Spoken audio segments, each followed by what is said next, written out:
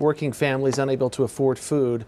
All new this morning, our Jamie Warren is looking into the data that may show why so many in our state are turning to places like food banks for help despite having full-time jobs. Due to the pandemic, the work was so slow. Annabelle tells me her husband is now working full-time, making $15.50 an hour. That's above the state's minimum wage. But the couple and their 3 young kids live in a 1-bedroom apartment. And as they catch up on bills, it's not enough to keep food on the table, which is why twice a month she comes to Nourish Phoenix, a food and clothing bank. So I can buy another things, I can spend on my kids. Executive Director Beth Fiorenza says Annabelle's story isn't unique.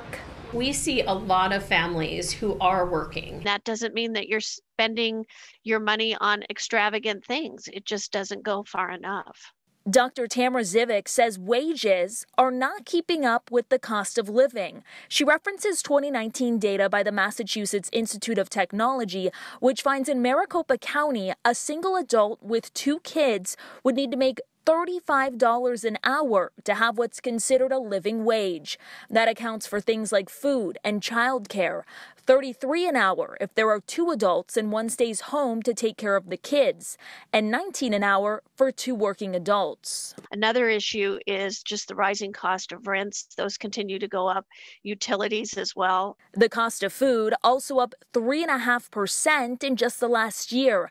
But the issue of raising the minimum wage, she says, is a difficult balancing act. You also don't want your small businesses not to be able to make it. But on the other hand, again, if you are actually out there working, we don't want somebody to be working 2 and 3 jobs to be able to make that $35 an hour. Then your childcare costs go up. As for Annabelle, she also just got a job and says the hope is that one day her family can give back to the place that helped them during their toughest times. They know how in need we are in this time more than ever. So to give you a visual representation of just how many people out there may have similar stories as Annabelle, this is a live look right now outside of St. Mary's Food Bank, and you can see a line just like this one 5 days a week. So a few things that Dr. Zivik says her organization is looking into is first, more training for higher paying jobs, and also the cutoff for SNAP benefits, because oftentimes they start making just enough money to no longer qualify, but they still fall behind on bills, and it can be difficult to save. Reporting live in Phoenix, I'm Jamie Warren, ABC 15, Arizona. Thank you, Jamie, for that live report.